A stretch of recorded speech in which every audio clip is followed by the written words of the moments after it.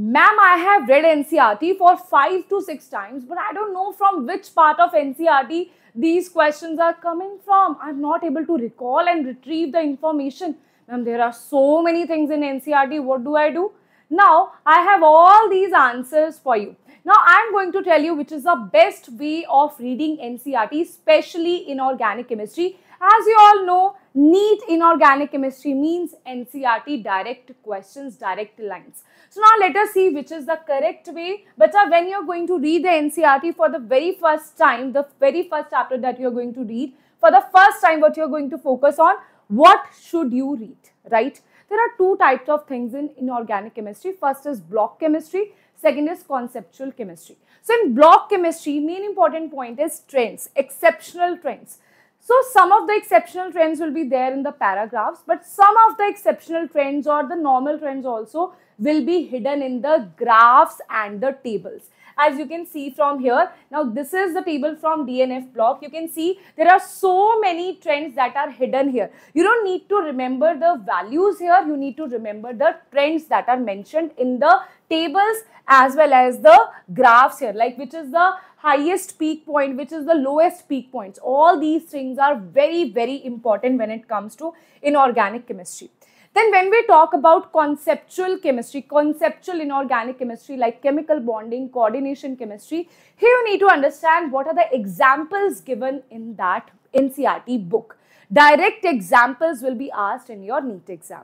And also the main important point throughout the chemistry is application and importance that is given in the end, right? Also the summary points here, right? For example, if I talk about this paragraph, from this particular paragraph, that is application of DNF block elements, directly there are so many questions that will be asked directly. That will be just one, that will take you 1 to 2 seconds to solve that thing, right? So direct questions from these, each and every line will be provided to you in the question, right? So these are the three main things that you need to focus when you are reading inorganic chemistry, right?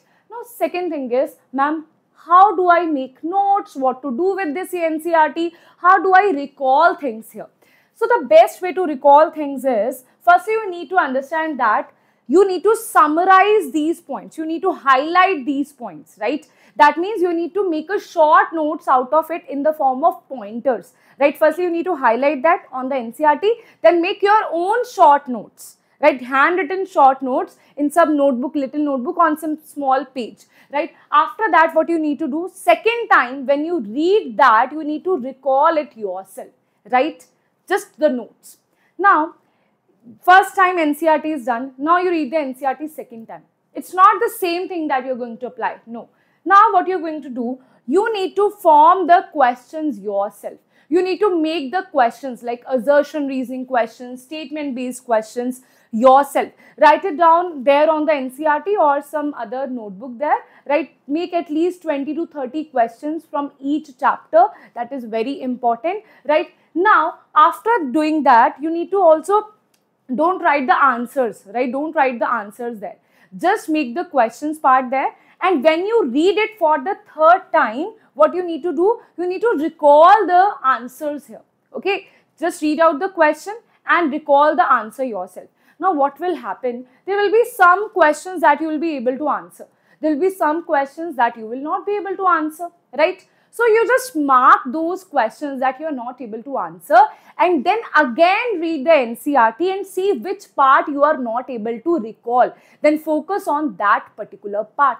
And trust me on that, in these 3 times, if you apply this method 3 times when you read NCERT, 4th time you will know each and every single line of NCERT and you can answer all the questions that are directly from NCERT. This is the best way of doing that.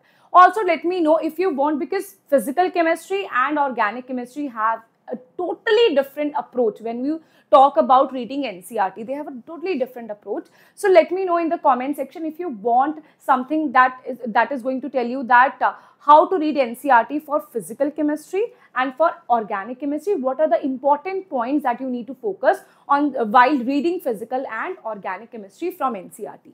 Now, before that, students, you also know that we are just 10 months away from NEET exam, right?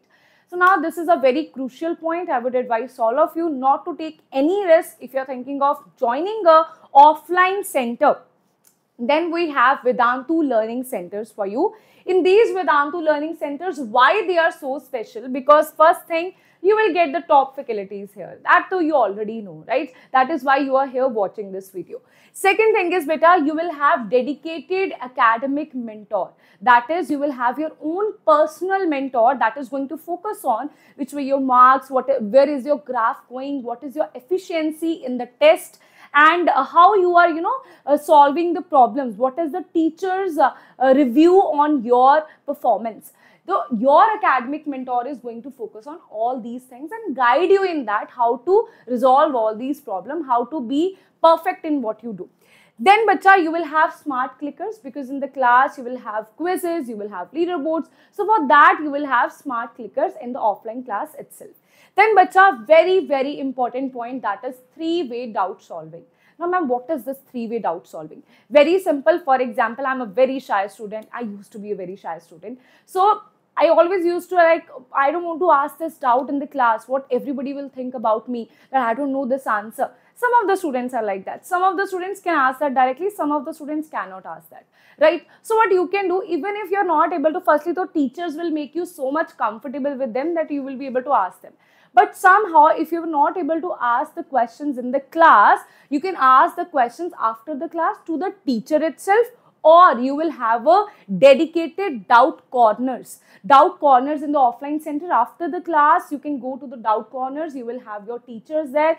They will be specially there to answer your doubts. You can ask all the doubts to those teachers, right? Now, when I get home, then I'm like, okay, oh my God, I'm solving this question. I'm not able to answer this. I need someone to solve this for me, someone to explain this for me. So what do you do in that? So any time of the day, you can video call any teacher on Vedantu Doubt app. That will be provided to all the Vedantu Learning Center offline students.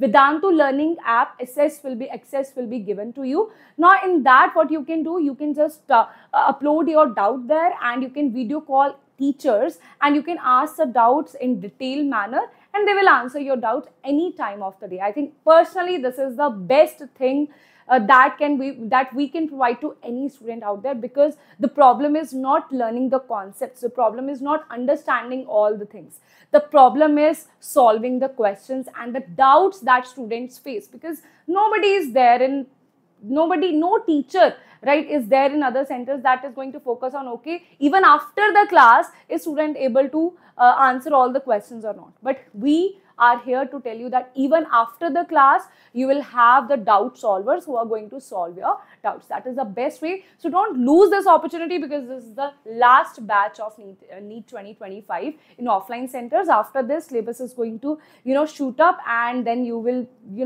feel left behind. So I don't want you to face that. So there are centers in Pune. You can look up the map. I will tell you the map in the Telegram channel also, right? You can look up the map and see nearby centers that are near to your house, and then decide which center you want to go to. Okay then, bacha, I hope you like this video. Don't hesitate to share this video with your friends, because sharing is caring. And also comment down below how you like this video, and if you want more such videos like this.